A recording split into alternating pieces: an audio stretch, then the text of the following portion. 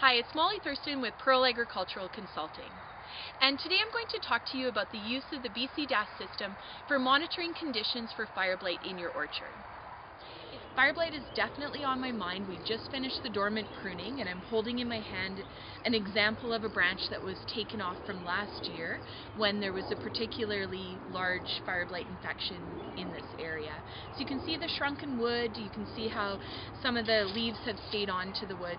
So this wood we're taking out of the orchard, we're sending it for burning.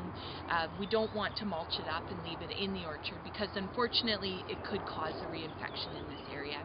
Pears are particularly sensitive to fire blight, and we found a number of examples in the orchard, including behind me, where we're seeing some active bacterial ooze that's starting to show up. And so this is a really good time to be scouting the orchard, looking for infection, looking for cankers on the wood, as well as starting to use your decision aid program in order to look at the possibility of a fire blight infection.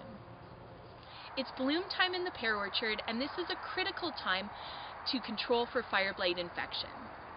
The worst epidemics of fire blight will occur after a blossom infection, and oftentimes the symptoms will be seen at 1 to 4 weeks after the blossom infection.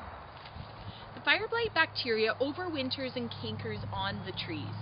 So on apple or pear, we would find the cankers that have formed from previous seasons that would ooze bacterial spores. And the bacterial spores can be easily transferred by insects, by pollinators such as bees, by humans doing tasks in the orchard, and with tools from blossom to blossom, where an infection can occur. There are literally millions of bacterial spores that are part of the ooze that we find coming out of cankers at this time.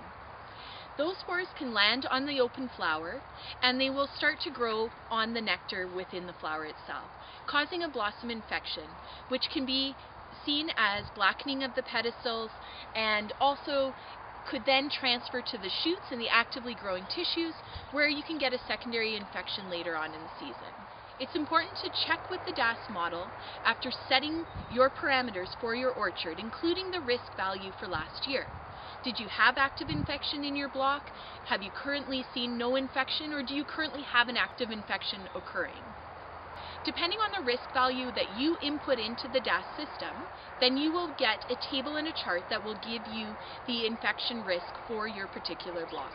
And you can follow along with the model, along with the forecasted weather, in order to determine whether a control spray will be required for your area at the blossom time. The recommendations for sprays are available in the BC Tree Fruit Production Guide, which is linked to the BC DAS system.